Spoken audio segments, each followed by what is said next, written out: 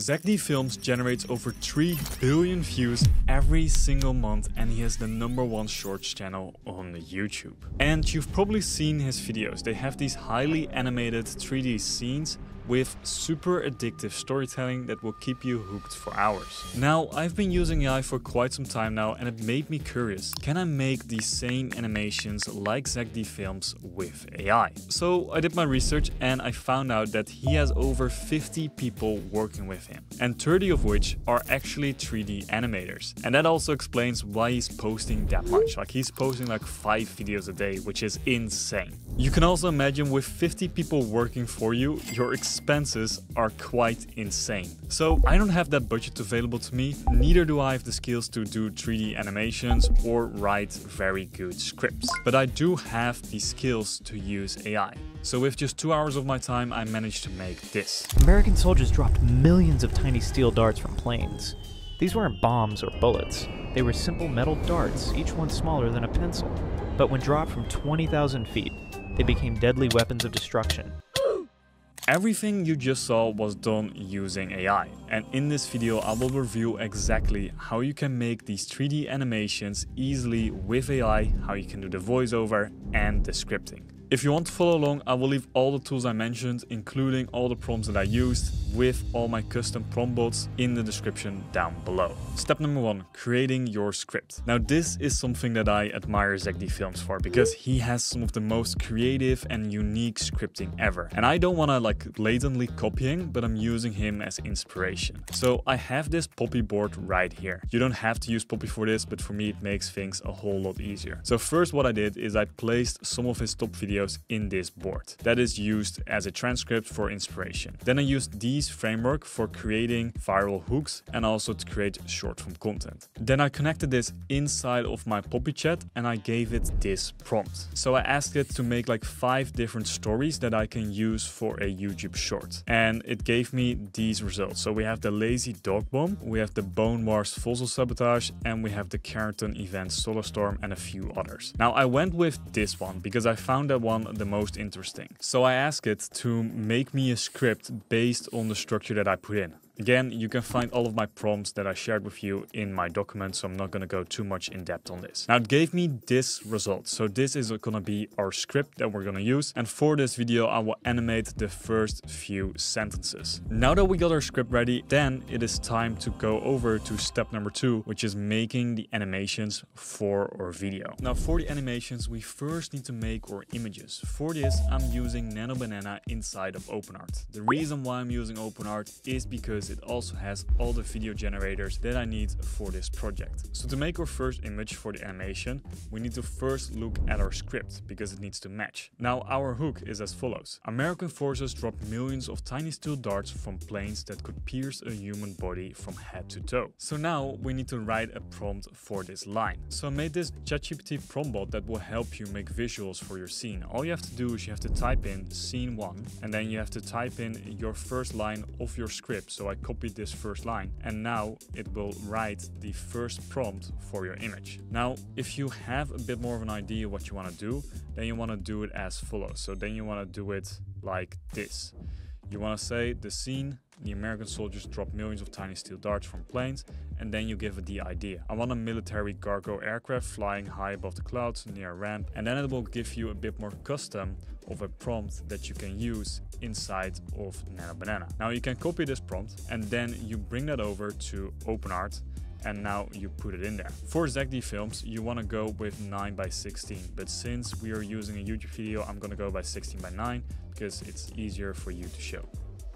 You generate your scene and it will give you a result like this. So I've done this earlier, the prompt is slightly different, but this is the prompt that I used. So now we have these like soldiers dropping these tiny nails from the plane. I've also upscaled this model so we can see we're using version 2x. If you want to upscale it, you click on 2x or 4x right here, and then you have a higher resolution. Now after that, you download this and now you have your first scene. Keep in mind we're using Kling 2.1 for this because you have start and end frame. With that start and end frame, you have way more control over the outcome of your video. So now that we have the first scene, all we have to do is we have to upload this as a reference. So then we upload it right here, and then we give it another prompt basically describing what we want to see. So we're just saying the barrels are tipped over with countless steel darts spilling out. And now because it is Nano Banana, it does a great job at keeping the image consistent, but it does exactly what you want. As you can see, we now have a second version that is tipping over the barrel. So we have our first frame and then we have our last frame. Now we download both of these frames and then we're ready to animate them.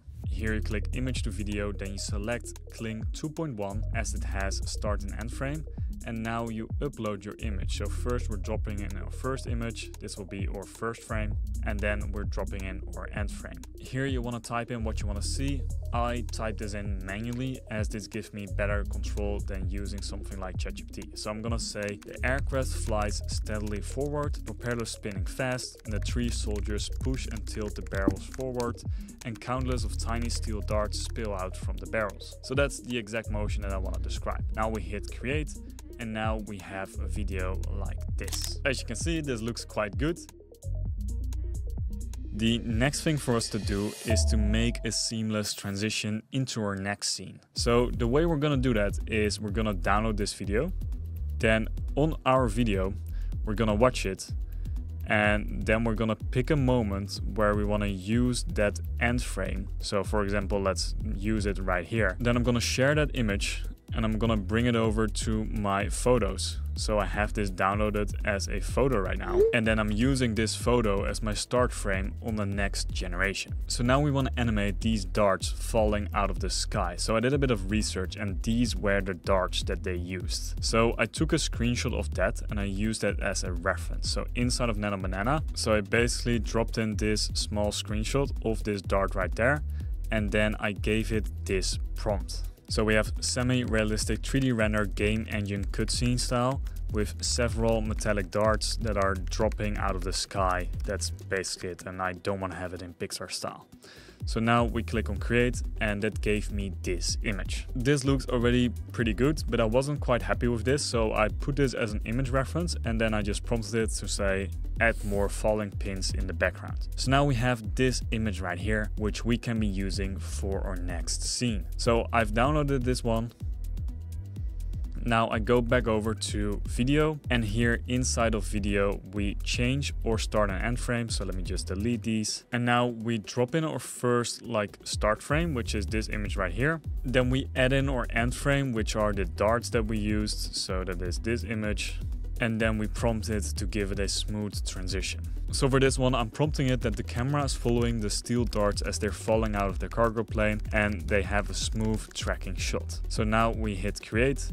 And that gave us this result. So this looks quite cool. I love how it transitions from the cargo plane to the falling darts. And now we can do the same thing over again for our next scene. Okay, so for our script, we have these first lines. So we already have animated this and then we can animate this. They were simple metal darts, not smaller than a pencil. So for the next scene, I just repeated the same steps. I will just walk you through what I exactly did. So first I made the end scene, which is this one where I compared it to a pencil. Now then I used this inside of Kling with a previous scene and it got me this. So we have the bomb falling out of the sky, then a pencil appears, and now we have a comparison. Now I did the same thing for the last scene, which is this one, soldiers standing while darts are falling, and then I have them on the ground and now I animated them, and here it is, them getting hit by the bullets.